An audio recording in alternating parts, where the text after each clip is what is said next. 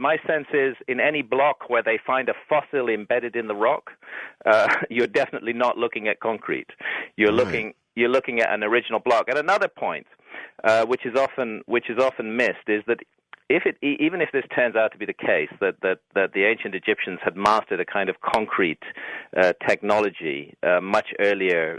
Concrete supposedly, I think, came in with the Romans. That they'd mastered a concrete technology much earlier than that. There are still huge issues about how they moved enormous stones. For example, in the heart of the Great Pyramid, you have the so-called King's Chamber.